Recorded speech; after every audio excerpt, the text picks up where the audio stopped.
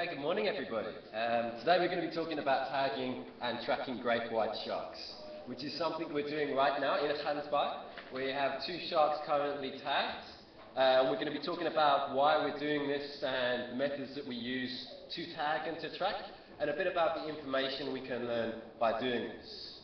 But I'm just going to start with a bit about myself and about our companies that are involved with this tracking program. So a bit about me. I did my degree at Southampton University in the UK. I'm originally from the UK, and I moved to here about 2 years ago. I spent a year in Mossel Bay, and I've now been in Hansby for a year, and I'm enrolled with the University of Pretoria for my master's project. I work for Marine Dynamics as the marine biologist on boards and a guide on the boat as well.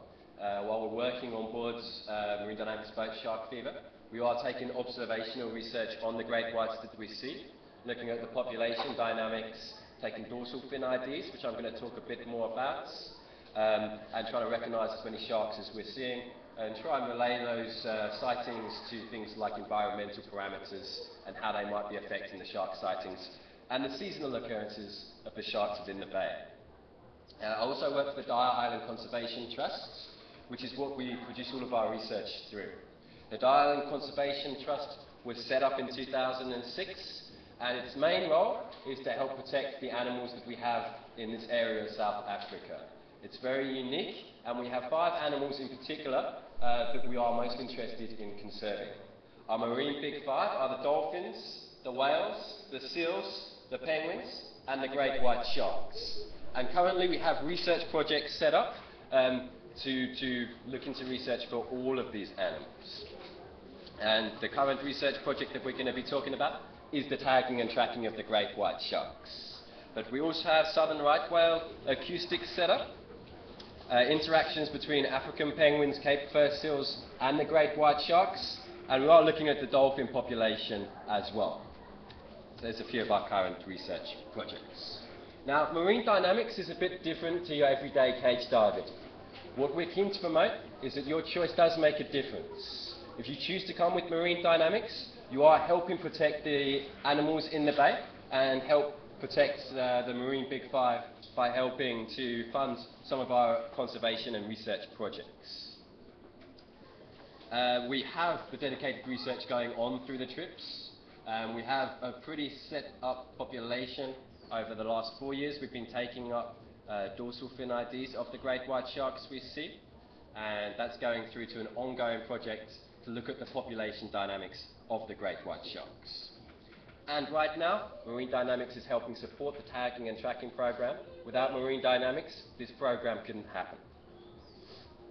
So the Hansby area, and we're going to talk about a second area as well, and we're going to be comparing the tracks to what we've seen in Mossel Bay. But the Hansby area is famous for Dyer Islands. Just offshore, this island right here is Dyer Island, and just adjacent to Dyer Island is Giza Rock. The reason we find so many great white sharks in this area is because of the Cape fur seals on Giza Rock. We have between 50 and 60,000 Cape fur seals on the island, and they're basically the main source of food for the great white sharks. So the area in between the two, which is known as Shark Alley, locally we refer to as the McDonald's drive-thru for great white sharks, because there's just that much food to eat. Now the area that I'm going to be comparing my data to is Mossel Bay.